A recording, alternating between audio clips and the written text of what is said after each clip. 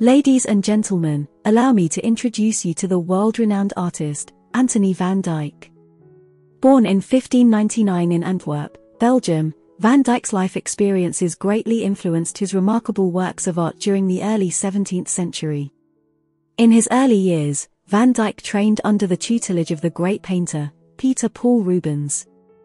This apprenticeship molded his artistic style, resulting in the creation of breathtaking masterpieces that captivated audiences far and wide. One of his notable works is Samson and Delilah, painted between 1618 and 1620.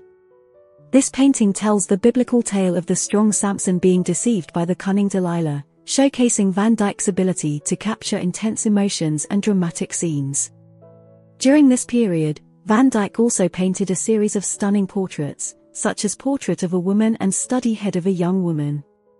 These pieces demonstrate his talent for capturing the essence and individuality of his subjects, with every stroke of his brush revealing their innermost thoughts and emotions.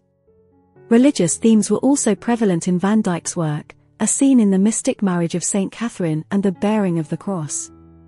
These paintings depict spiritual narratives with a profound sense of symbolism and depth, allowing viewers to contemplate and connect with the divine.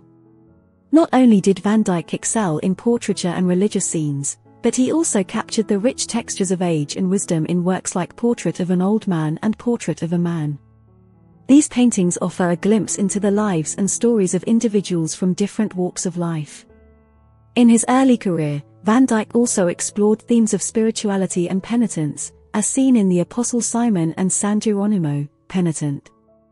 These pieces exhibit a sense of introspection and introspective spirituality, inviting viewers to contemplate their own faith and journey.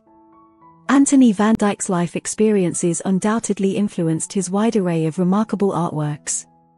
From dramatic biblical narratives to intimate portraits and profound religious scenes, his unique style continues to inspire and captivate art enthusiasts around the world.